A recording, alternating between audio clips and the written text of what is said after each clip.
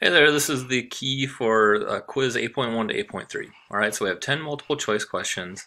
So this first one is talking about the autoionization of water, which you have some water molecules will break apart into hydronium and hydroxide. And then we have these Kw values down here, and you see these are temperature dependent.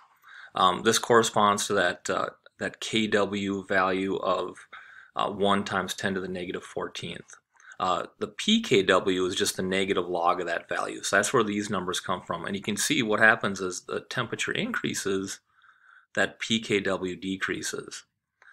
So what that means when the temperature goes up, if this value gets smaller, that means that we're getting more product on the right side because it's a negative log value. So we want to look at the choices here. So which of the following statements is true? So we have A, the dissociation of water is exothermic. Well, if it's exothermic, that means that heat would be a product over here. And if the temperature goes up, the reaction would shift to the left. Well, based on these values, the reaction is shifting to the right, and we're getting more product. So that's A is false. The pH of pure water is 7 at any temperature. Well, if this is pure water, the pH and the pOH are equal, and they add up to this pKw. So it's only 7, and you see like at about 25, that's where the pKw is 14. So that's where the pH will be 7. As the temperature increases, the pH of pure water increases.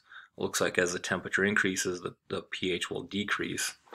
So pH and pOH will be just half of each of these values right here. As the temperature increases, the pH of pure water decreases. So we can see that as the temperature goes up, the pKw decreases. So the pH and the pOH will both decrease. So it's going to be letter D. All right, at 25 degrees, we have a solution with a pH of 8, and we want to find the hydroxide ion concentration. Okay. Well, to get hydroxide ion concentration, we need the pOH. So at 25, pH and pOH add up to 14, so the pOH has to be 6. So 10 to the negative 6 is what we're going to have for our OH concentration when we anti-log that. So that's going to be letter C. All right, 5 degrees Celsius, we have the value of Kw, which again is temperature dependent. At 25, it's 1 times 10 to the negative 14th, but this is what we have at 5. The value of pKw is 14.73.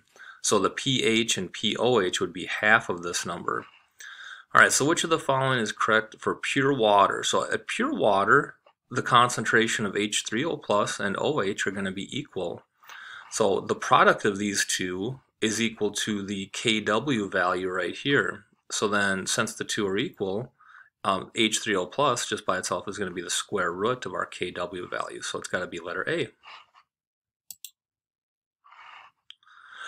Okay, we want to figure out what mathematical expression can we use to correctly figure out pH and pOH. All right, so we have this KOH. All right, now first thing, this is a strong base. So the molarity of our strong base is also going to be the molarity of our hydroxide ions. So to figure out the pOH, it's just going to be the negative log of this number right here. So that eliminates letter D. But letter A, B, and C are still valid. All right, so then the pH is going to be 14 minus that calculation, so we can look at these values right here, and pH is going to be 14 minus, this is that pOH calculation, the correct one, so it has to be letter C. All right, which of the following statements about the pH of 0.010 molar HClO4? This is perchloric acid. This is another one of our strong acids. So that means this is our concentration of hydrogen ions, because it's a strong acid that completely breaks apart. So that means the H plus is going to be this one right here. And then the negative log of this ends up being 2.00, so it has to be letter A. All right, we have a table right here with some different concentrations of acids. We have 4 different acids. So we know that the 4 acids are chlorous, hydrochloric, lactic, propanoic. Now the only one in here that's a strong acid is hydrochloric, and that's what we're trying to find right here. Which one's hydrochloric? Well, hydrochloric, since it's strong, the concentration of hydrogen ions is going to be the same as the concentration of the acid. So the one that's a strong acid is going to have a pH that's the negative log of these values right here. So the only one that matches up with that is acid number 2. The negative log of 0.01 is 2. The negative log of 0.1 is 1. The negative log of 1 is 0. So this is the one that matches up. So it has to be B, acid number 2. Alright, the HNO2, now this is a weak acid. So we have the Ka value right here, and we want to find the pH of this.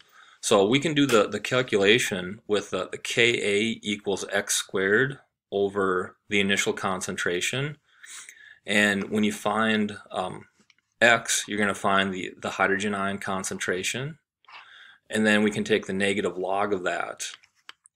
So if I take 4 times 10 to the negative 4th, and I multiply by the concentration, which is 0.01, and then if I take the square root of that number, that's going to give me the H plus concentration for that weak acid. That ends up being 0.0020. And then I can take the negative log of that, and I end up getting 2.7. So that tells me it's between 2 and 3. So again, we're just using that usual expression for a weak acid equilibrium. Ka equals x squared over the original concentration. So once we get x, then we can figure out the pH from that. We get 2.7, so it tells us B. All right, question 8. Similar type question. So we have another weak acid, this hydrocyanic acid. We have a Ka value right here, and we want to find its pH. Well, first of all, we know it's a weak acid right here, so that's going to eliminate the pH is greater than 7 and greater, so that eliminates A, B, and C. So it narrows it down to D and E. So just by looking at this, I mean, if I had to just guess, this gives you a range, this gives you a specific number, but let's figure out the actual pH. So we want to find X, so it's going to be the original concentration, so 0.01 times the Ka, and then we're going to take the square root of that, and that gives us our H plus concentration, and that's going to be 2 to the negative, let's see, 2.0 times 10 to the negative 6th, and then we'll take the log of that, and we get 5.70, so it's going to be in this range right here, letter D. All right, question 9, what is the H plus concentration of 0.05 molar HCN? All right, this is another equation where we want to use that Ka expression. Ka equals x squared over the original concentration, and we just want to solve for x. So we're going to multiply Ka, so 5 times 10 to the negative 10th. Multiply that by the original concentration, 0.05. That gives me 2.5 times 10 to the negative 11th, and then I'll take the square root of that to get the H plus concentration. That ends up being 5 times 10 to the negative 6th, so letter D. And the last one, number 10, now we have a weak base equilibrium, ammonium being the weak base. So we have this reaction where you have an initial concentration of 0.15.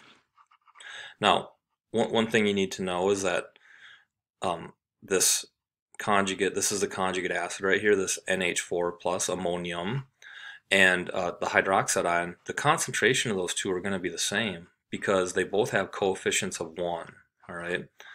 So we increase the concentration of the ammonia, so it gives us the ammonium concentration, while the hydroxide has to be the same. They're both in that Kb equals x over the original concentration of the base. These are both equal to x. So we know that this is 2.3 times 10 to the negative 3rd. So that eliminates A and B.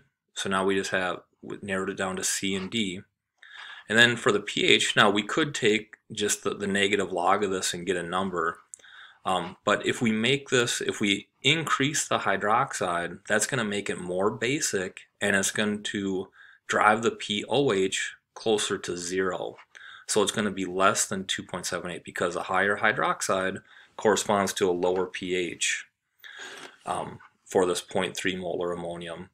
And if we took the pOH of that number, so 2.3 times 10 to the negative third, if we figure out the pH, it ends up being 2.64, so it shows it is less than 2.78, but letter C is the answer there. All right, and that's all for that quiz. Have a great day.